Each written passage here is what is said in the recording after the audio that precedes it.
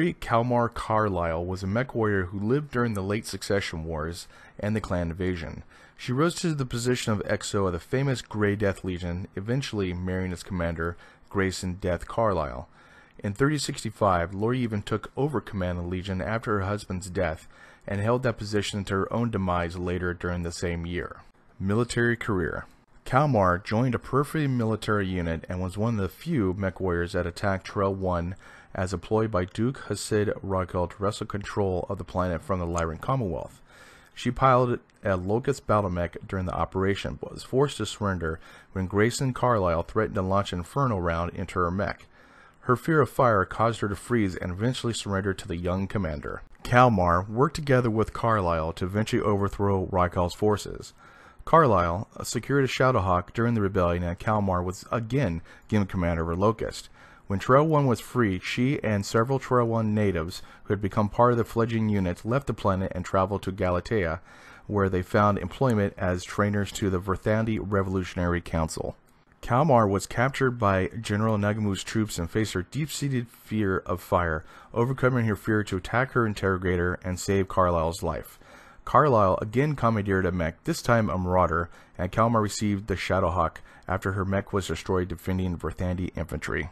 During the campaign on Helm, Kalmar and Carlyle realized their love for each other and the two became lovers. They later married and had a son, Alexander. Fedcom Civil War and Death. Kalmar has piloted two primary mechs in combat, the Locust and the Shadowhawk. She was highly adept in piloting both mech designs despite their design differences. The Shadowhawk, called Boss Lady, was lost on Glengarry during Marshal Brandel's Gareth assault in 3057 during Operation Excalibur, and she piloted a replacement Zeus later that year during the Legion's fight on Herpers II against the Marshal, losing it at the end of the battle. She later briefly piloted Grayson's Victor after he died until her own death on Herpers II in 65. This next part is from the saga of the Grey Death Legion. Lori Kalmar is a tall, blonde, attractive woman who began her career on Sigurd, a bitterly cold world in Bandit King Hendrix of Oberon's empire beyond the Inner Sphere. As a raw apprentice, she and several other junior mech pilots were assigned to a task force commanded by Duke Ragal of the Draconis Combine as part of a secret deal cut with minor warlord under Hendrik III.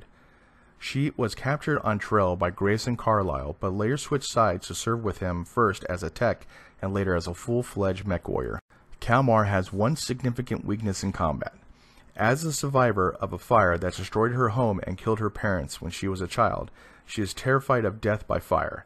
Tormented on this account by her own self-doubts, Lori shares a close, if occasional, stormy relationship with Grayson Carlyle, who has helped her face her fears. Despite this weakness, Lori Kalmar is a skillful and resourceful warrior. Carlyle recognized these qualities when he commissioned her in the field. For a time, she commanded the Grey Death's Fire Lance. At her own request, she later transferred back to Carlyle's Lance, where she could, as she put it, keep an eye on the chief.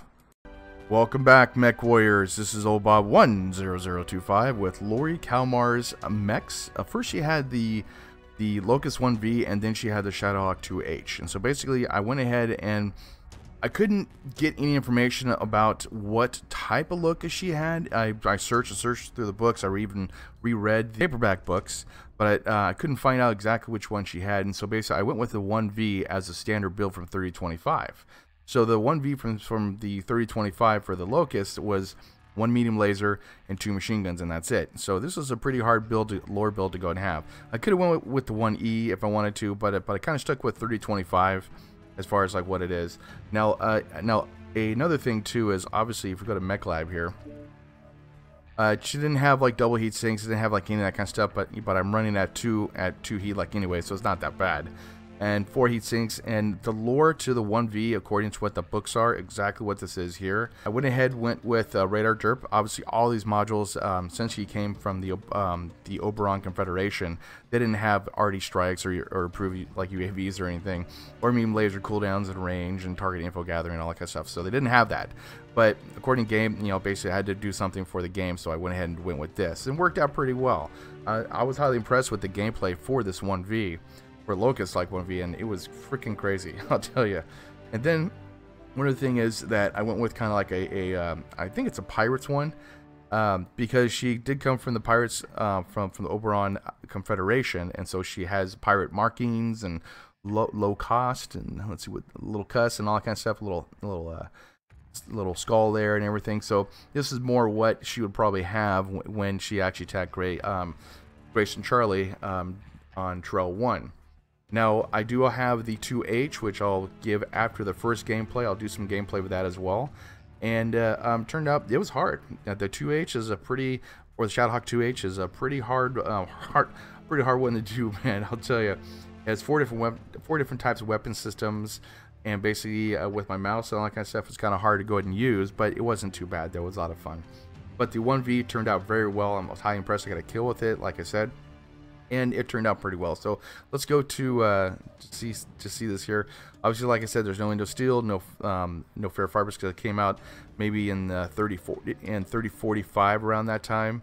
And then has a standard like engine as well too. So just 2 machine guns. Now with all the meta builds, you can actually put in like 2 more machine guns if you wanted to. Do that kind of stuff. Raise that to like an XL engine. But that's all for meta. This is actually just lore builds of Lori Kalmar.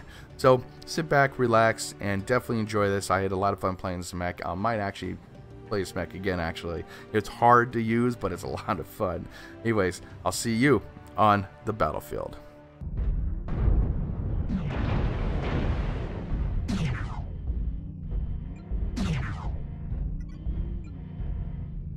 Router 2C in the Hotel A.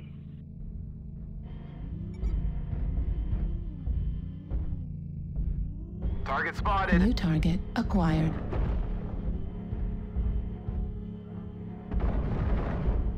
Try to leg the Jenner if you can.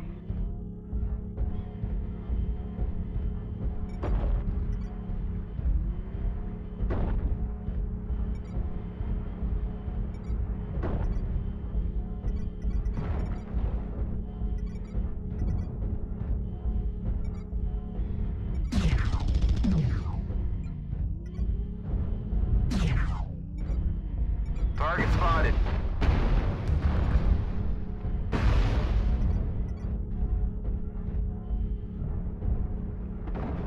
New target acquired.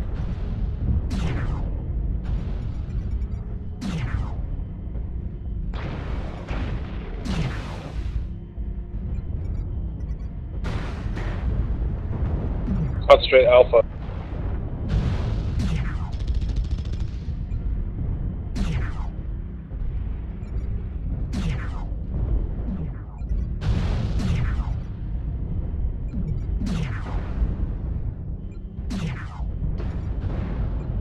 Gained a quarter of the resources. Keep it up. Artillery strike activated. New target acquired. Echo's weak. Echo's down.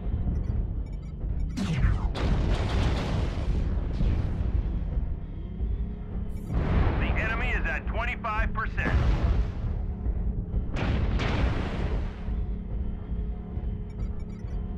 Juliet, center torso. Target acquired. Target destroyed.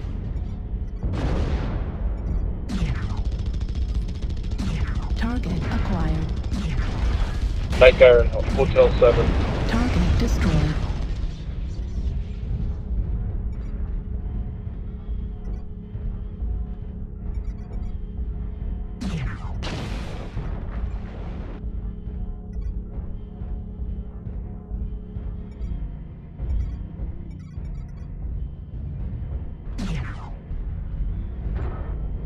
Resource point Theta is ours.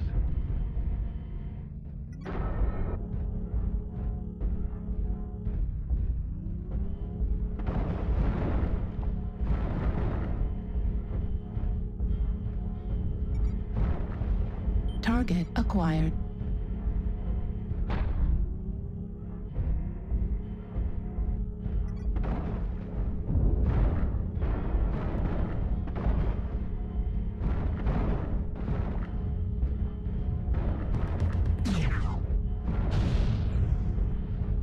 Shadow Cat by the boat in the water.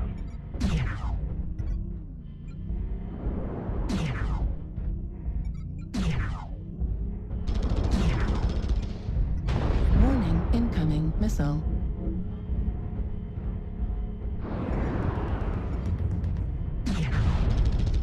Halfway to victory. We need to keep holding on to our resource points. Kilo, center torso.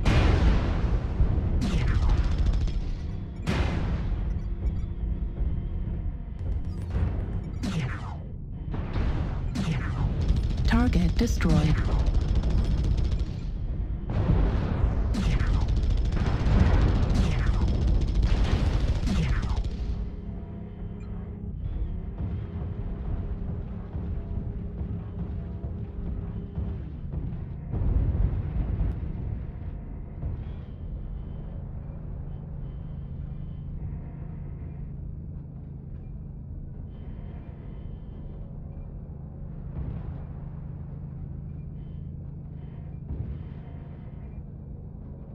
Where's he at? Command confirming that we have possession of Kappa.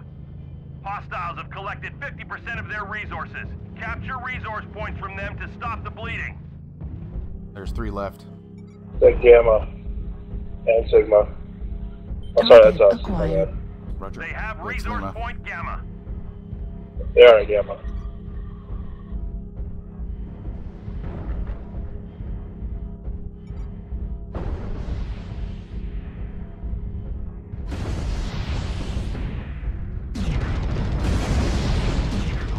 Target destroyed.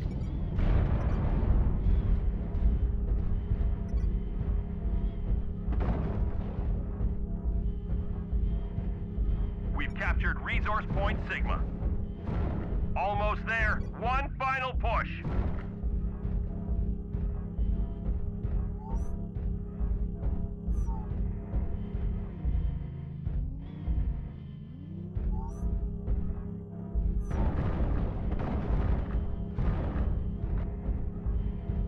I don't know if it's a team or not. Oh no, he's still alive. Where's he at? He's not DC though. He has a ping. Or, oh, you don't see him though? No.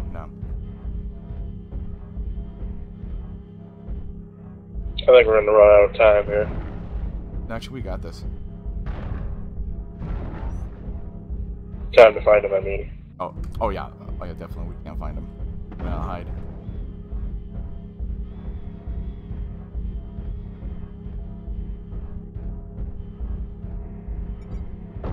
Found Target him. acquired.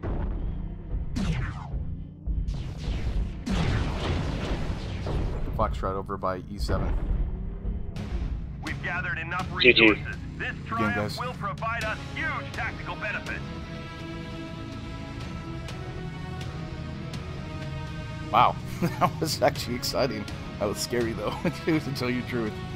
But I have to say, I mean, lower builds are fun to play, man. Locust 1v with, I mean, considerably amount of like disadvantages. 1 kill, 211 damage. Match score 227, and then for the SIBO bonus 332, 3,706. That's going to definitely add into my stuff there. So let's go back. Welcome back, Mech Warriors. This is Oba 10025 with Lori Kalmar's Shadowhawk. She basically got this after her mech was destroyed defending Verthandi infantry, and so she received the Shadowhawk basically. So after her Locust was killed, so that's what she received, and this is what the 2H is. That's what the one that she received inside the books. So I went with the the Grey Death Legion really wasn't what they were as far as like the uniforms and everything else. So it kind of still went with a more of a pirate-ish type thing. Forgive me on that. But I went with orange, black, red, and all that kind of stuff. So here goes the mech itself. Now the 2H, a standard 2H, medium laser, LRM-5, and then 3 jump jets, 1 ton of SRM ammo with the SRM-2, and then an AC-5 with 30 rounds. Let me tell you, man, it was hard with just 30 rounds. You really had to place your shots, and hopefully you hit them. There's a couple you'll see in the gameplay that I didn't do too well as far as targeting, but it was still fun nonetheless. It was hard fought. I did fight against a huntsman and did pretty well. I basically went in for the kill, then I backed off, and as soon as I started backing off, because they don't have the skills to go ahead and like go stop and go start up again, I went around the corner. He was still he was still overheating, and so I wanted to actually go kill him, and then I went back in and then I got him. But still, a lot of fun. Interesting, different mech. 1.36 for heat, standard engine, 275. Now the lore for the 2H, it's exactly what it should be from the books itself. So I guess they took it from the books and then implemented it like inside here. Of course, like I said, the modules, the Grey Death Legion at the time did not have Imperial Arctic Strikes, improved UAVs, cooldown module. In fact, all this is just made up. So just like before, you had to fib a little bit. I did switch around the armor as far as what it had, and I was wondering why I was getting killed on my earlier games of this mech, because it had like 20 points in the back armor, so like 34 points in front. I was like, wait, that's kind of crappy. And so I went with 46, 46, 32, 32, 10. 54 in front, 8 back, 6, 6, and then 32 is like in the leg, and it worked out pretty good. So it was an interesting build as far as how it works. Now, as far as the weapon groups, I have trouble myself. I have trouble with more than 3 different keys, and so I kind of keep it like within 3 keys. But I went with the AC5 on 1, and then 2 as a medium laser and SRM2. Now this doesn't really work out as well, but I mainly use the medium laser and the SRM2 when I'm in close combat, like anyways. And the LM5, obviously you'll see me just starting hammered with LR5 rounds. Camo spec obviously is the Buccaneer, and went with the colors for the black, orange, and then standard light blue. It worked out pretty well, and I didn't have anything in cockpit, but well, like I said, it was a hard build to run, and if you guys run it, let me see your, let me see your scores and see how you guys do. I'm just curious how you guys would do with lore builds, and what is your highest scores like in those lore builds with the 2H, just using this configuration, the standard configuration. So check it out if you guys can. That'd be awesome. So this is Lori Kalmar, and I'm gonna go and do a quick thing about the Grey Death Legion mech that you probably didn't know. So let me go back on that, and I'll see you real quick. Target acquired.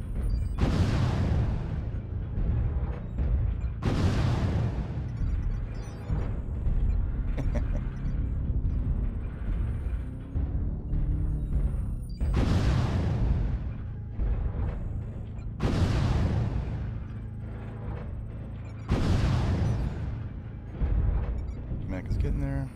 I'm gonna kill this guy.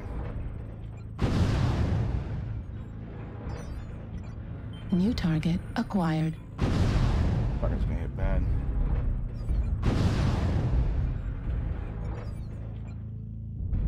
And I'm gonna be fucking tore up if I stick around here.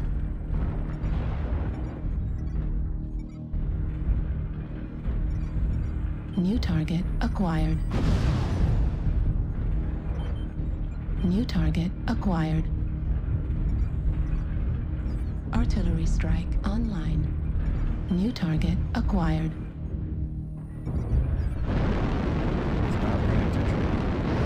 At 25%. New target acquired.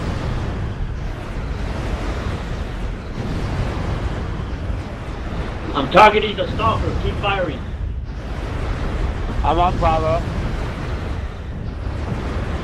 Send the LRM.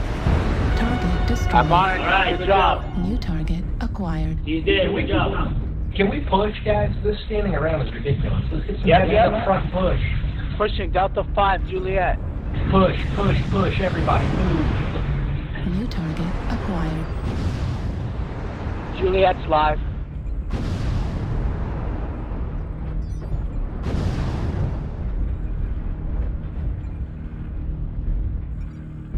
Target Push. acquired. Charlie? They're all facing the blackjack. Targeting the Nova. New target acquired.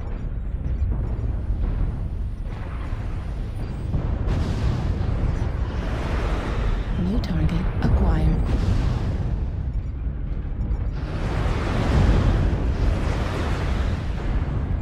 Kilo. Target acquired. To clear UAV down.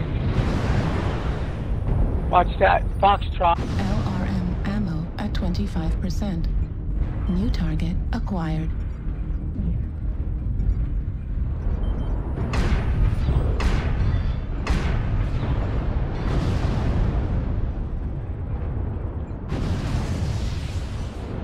New target acquired.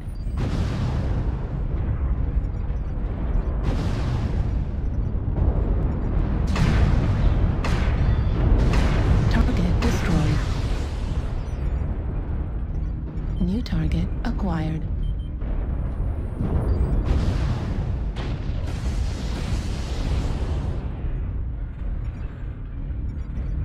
New target acquired.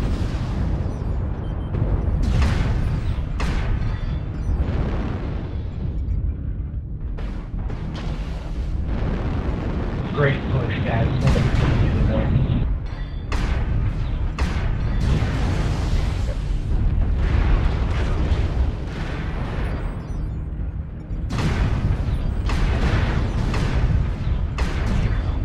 Damn it.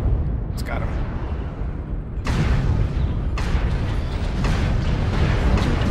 Critical damage. Autocannon ammo at 25%.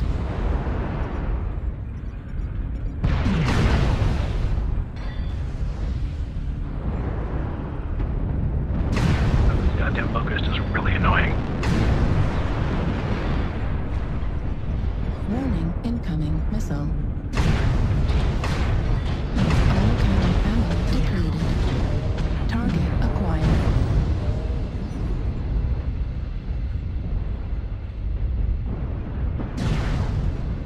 Target acquired.